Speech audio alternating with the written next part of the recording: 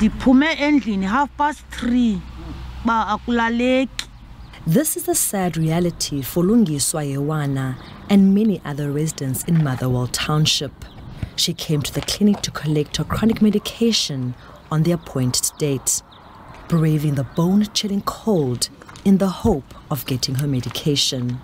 I'm the first person to get here at 3:45 a.m. because I had to walk here because there is no taxi. I left my house just after 3 a.m. I was so scared while walking here. And she is not the only one.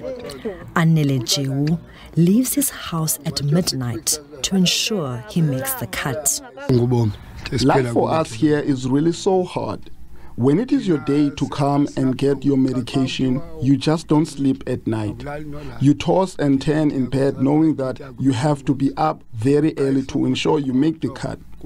We walk in dangerous areas in the name of getting proper health care. George Ditana, who's elderly and sickly, has also joined the queue. Having walked for over an hour to get medication, he is skeptic about getting any medical help. Risky because the maparas are too many here and they rob us, took the phones, if you haven't got the money.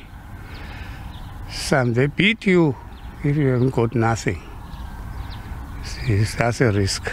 Almost 5 hours later, Ewana is still waiting. I arrived here at 3:45 a.m. in the morning and I was the first person in the line. The time now is 8:10 a.m. and I still have not been helped. The last time I came to get my medication was in March because the hospital is always full.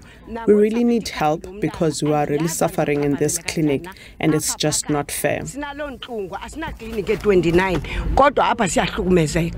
Earlier this year, the Department of Health promised that staff and medication shortages will be solved in this financial year, a problem affecting many clinics across the province.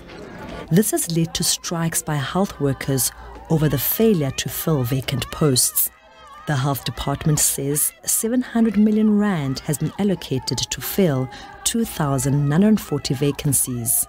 Motherwell CHC is one of the affected facilities, but the department has assigned a chief architect to Nelson Mandela Metro to assist with planning and alignment of infrastructure to the recently adopted health optimization plan, with the procurement process of this at an advanced stage.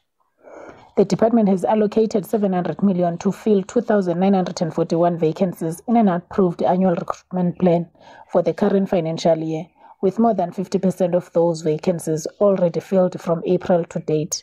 Residents have also complained that they are unable to get chronic medication at the mobile clinics that were set up by the Department of Health. Lerato Fekisi, SABC News,